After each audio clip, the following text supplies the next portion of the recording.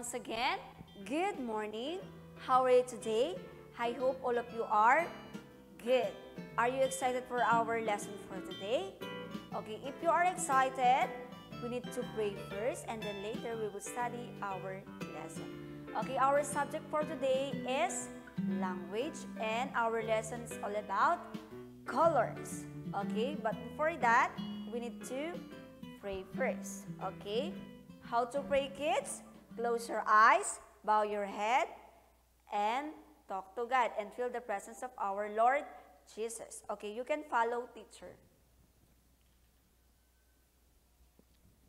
Hold my hand, God, lead the way.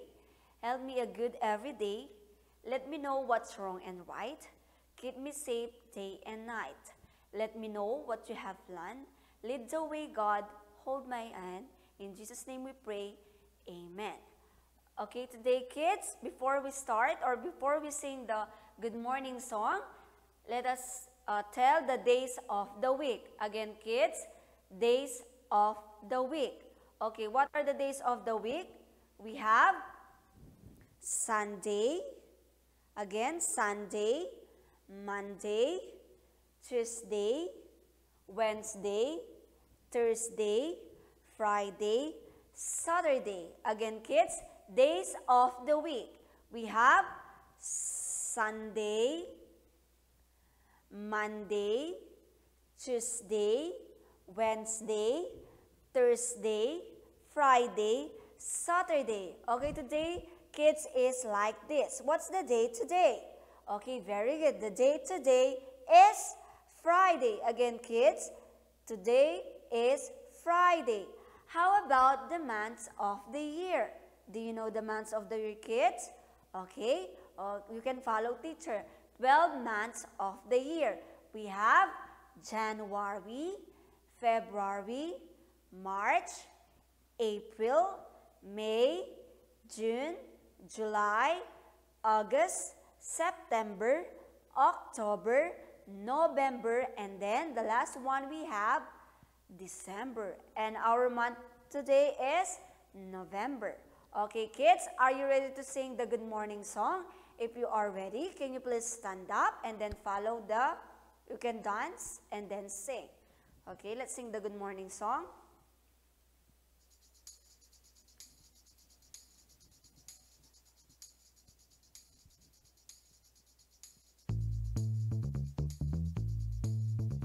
Good morning! Good morning! Good morning! Good morning! 1, 2, 1, 2, 3. Good morning! Good morning! Hello and how are you? Early in the morning, I say good morning. Hello and how are you? Good morning! Good morning! Hello and how are you? Early in the morning, I say good morning. Hello and how are you? In the morning, I clap my hands. In the morning, I do my dance. In the morning, I shout hooray. This is gonna be a wonderful day. Good morning, good morning. Hello and how are you? Early in the morning, I say good morning. Hello and how are you? Good morning, good morning. Hello and how are you? Early in the morning, I say good morning. Hello and how are you? Now, kids, listen to teacher. It's time to study our lesson. Again, kids, our lesson, it's all about colors.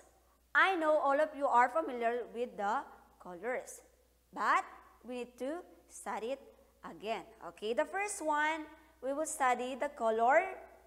Do you know what's the color? Very good. That's a color red. Okay, under the color red, we have, what are the example? The first one we have, what's that, kids? That's a flowers. Okay, or a rose. What's the color of a rose? The color of the rose is color red. Very good. And the leaf of the rose is color green. Another example, we have a ladybug. Again, kids, what's that, kids? Ladybug. Okay, what's the color of the ladybug? It's color red. And also it's as a color black. And the next one, I know you are familiar with this. It is a fruit and it is a color yellow. What's that, kids? That's a apple. Very good. What's that, kids? Apple. And the next one, we have a car. Okay, what's the color of the car, kids? Very good. It is color red. Okay, the first color we study, the color red. Under the color red, we have a car, color red car, color red apple, color red ladybug, and color red rose. The next color we have, what's that color, kids? Very good. That's a color yellow. Again, kids, what's that color? It's a color yellow. Okay, what are the color under, or what are the things that we have under the color yellow? The first one we have banana. Okay, are you eating a banana, kids? Okay, very good. It is delicious. And then what's the color of the banana, kids? It's color yellow. Another example, we have a duck. Again, kids, a duck. Okay, what's the color of a duck? It is color yellow. Okay, very good. The next one, we have a sun. And the color of the sun is color yellow. And the next one, we have a corn. Again, kids, a corn. Are you eating a corn, kids? Okay, very good. It is a corn and it's color yellow. Again, let's review the color under the color yellow. The first one, we have a corn and it's color yellow. The next one, we have a sun. A sun, it's color yellow also. Next, we have a duck. It's color yellow. And the next one, we have a banana. Okay, that's a color yellow. And the next color we have, and last one, we have a star.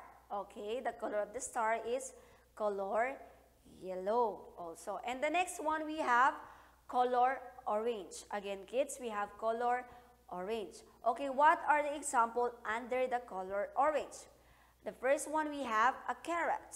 Okay, are you eating a carrot, kids? Okay, very good. It's good in our body. Okay, a carrot. The next one, we have orange. Okay, orange is a fruit. Okay. The next one, we have a bowl. Okay, the boys are familiar with this bowl. Okay, it is color yellow also. And the next one, we have fish. Okay, as you can see, the color of the fish is color orange and it's striped with the color white. And the next one, we have a pumpkin. Okay, kids, again, we will read it again, the example under the color orange. The first one, we have pumpkin, fish, bowl, orange, and a carrot. Okay, next, let's study about the color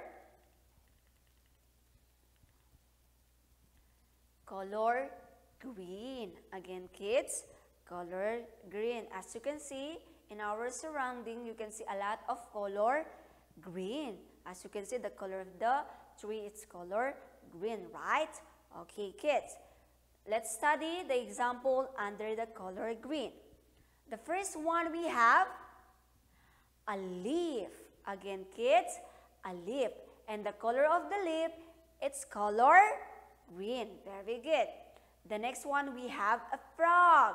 A frog, it's color green also.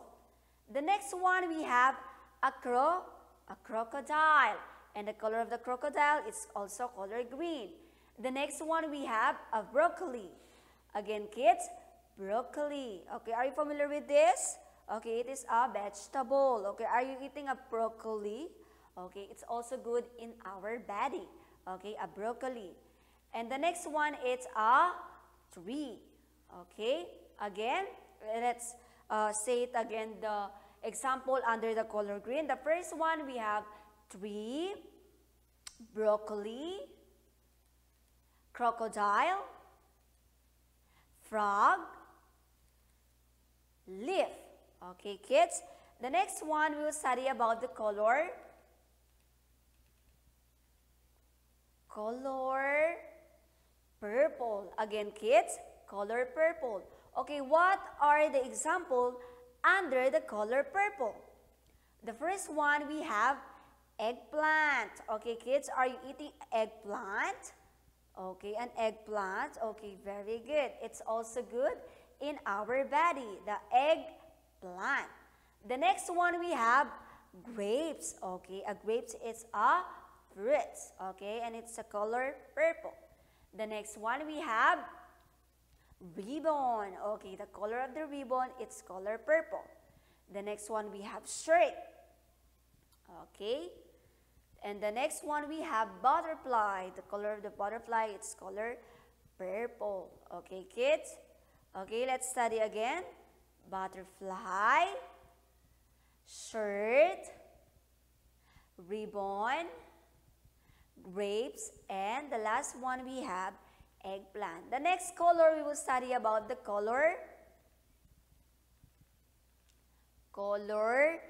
brown. Again, kids, color brown. Okay, the color of our skin is color brown. Okay, what are the examples under the color brown?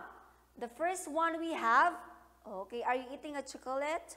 Okay, very good. It's color brown. The next one we have a guitar. The color of the guitar, it's color brown.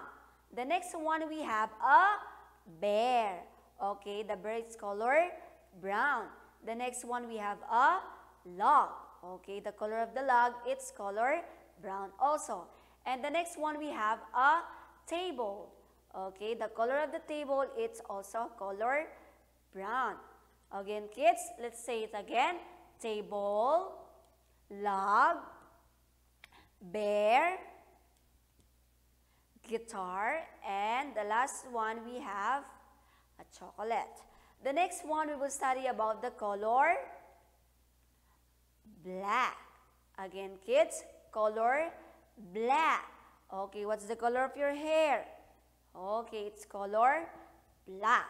Okay, what are the examples under the color black? The first one we have a shoes. All of you are wearing a black shoes when you will go to the school, right? But now you will stay in the house. That's why you will not wearing a black shoes, okay? The next one we have a penguin. Okay, a cute penguin. The next one we have a bat. Okay, it's color black also. And the next one we have a shades. Okay, it's color black. And the next one we have a tire. Okay, kids, again, let's say it again. Tire, shades, bat, penguin, and a shoes or a black shoes. The next one we'll study about the color white. Again, kids, it's color white. What are the examples under the color white? Okay, we have a dove. Again, kids, a dove. And the next one we have a sheep. Again, kids, sheep. And the next one we have a snowman. Okay, kids, again, snowman. And the next one we have a milk. Okay, are you drinking a milk, kids? Okay, very good. Okay, let's say it again, kids. We have a milk, snowman, sheep, and a dove. Okay, kids, and for your activity, kindly get your book and then open on page 105. Okay, I will read the instruction. Okay, you can follow teacher, kids, and also get your book and also your crayons. Okay, below are shapes, color them according to the color given to them. Use the chart in the right as your guide. Okay, kids, are you ready to do our activity in your book? Okay, if you are ready, okay, let's start. Okay, the first one, you will color the circle. What's the color of the circle, kids? It's color orange. Okay, get your color orange crayons. Okay, okay, that's the circle. Again, and the next one, we have the square. You will color all the square color green. Okay. 1, 2. Okay, they are only 2. And the next shape, you will color the rectangle color blue. All the rectangle. 1, 2. Okay. And the next one, we have a triangle. You will color it color yellow.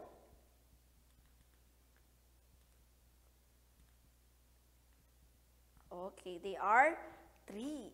And the next one we have, you will color the oblong. Okay, kids? 1, 2, 3. Okay, they are 3. And the next one, you will color the heart shape. Color red, of course. 1, 2, they are 2. And the next one, you will color the crescent. Color black. Wait. 1, 2, they are 2, the crescent. And the last, you will color the diamond, color brown. 1, 2, they are 2. Okay, kids, can you follow teacher?